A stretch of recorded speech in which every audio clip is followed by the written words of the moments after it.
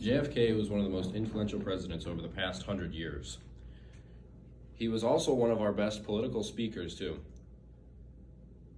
He was young, so he could relate to some of the younger generations of the time, but he was also old enough and mature enough to be able to make decisions to lead. He was in the middle on the political spectrum to today's standards, so it made him a very clear choice for president because both sides agreed with him very well. In 1963, he made a speech in West Berlin called Ich bin ein Berliner, which was a speech about the separation in the building of the Berlin Wall down the middle of Berlin, dividing it into two halves, the west side and the east side. The east side was a socialist regime led by Heinrich Lübke. They built the wall to keep people from the west side from interfering with things that are happening on the east side. This was all in response to the Cold War, and I will get into a little bit more of that later on in the speech. The Cold War started in 1947, January 1st.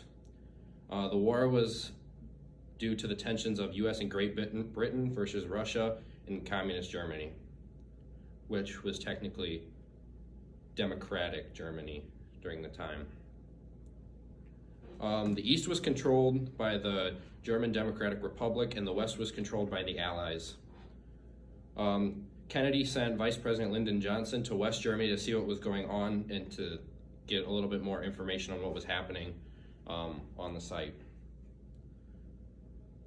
Kennedy then followed a few days later, and eventually the Allies and the USSR had to stand off at Checkpoint Charlie, which was the main entrance that you could get into East Germany and West Germany, vice versa. That was the main checkpoint.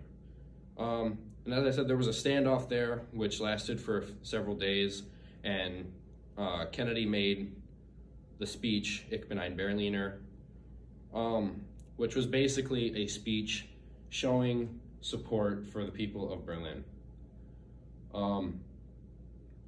He says in the speech how they are all one, and the most famous line, which the speech was titled after, was obviously Ich bin ein Berliner, which signified that, which means that they are one.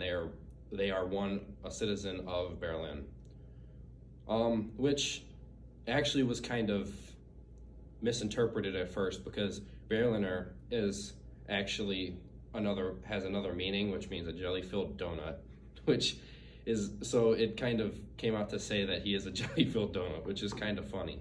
But it was meant to be, I'm a citizen of Berlin.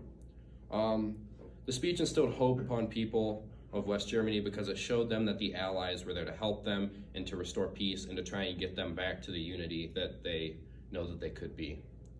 And honestly, the little confusion on the wording that JFK used towards the end, which the speech was ultimately named after, probably added a little bit of fun into it, and I won't say that it brightened up the situation, but in a way, it kind of could have. So JFK was just one of those presidents that made just people feel at home. The way he talked, the way he spoke, he made everyone feel like he was talking to them. And not only was that speech amazing, it also relates into what's going on in our world, depending on how you interpret it nowadays. He's saying about how everything needs to be unified and they need to bring back peace and come together and not let their differences separate each other. And you can't divide a country because of opposing views.